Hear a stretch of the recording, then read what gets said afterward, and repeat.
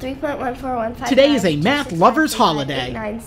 It's March 14th and Red Cedar Elementary School is celebrating Pi Day. Pi is a number with endless digits that goes on forever. 3.1415. And it's the circumference of a circle divided by its diameter. Some 4th grade students tested their mathematical knowledge, reciting as many numbers of pi as they could remember. To memorize the digits of pi, when I got a chance, I practiced, in the car, at recess, all the time, and I was just writing them down, and so I'd find my stopping point, and I'd be like, okay, I'm memorizing two digits ahead of this. I just put them in small groups, and then I kept saying that over and over again.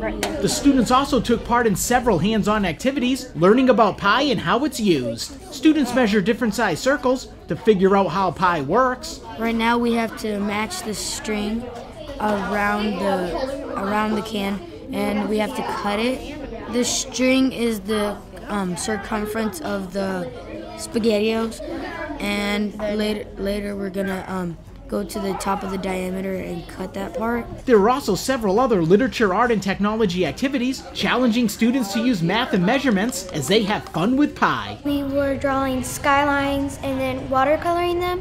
So the first three numbers are 3.14, so we would use a ruler and go 3 inches up, and so on and so on.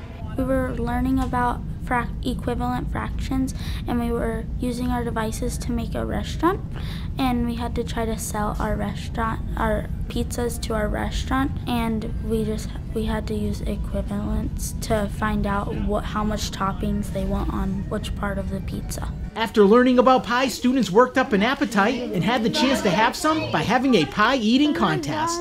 At Red Cedar Elementary School, Ron Lopes, Beaufort County School District.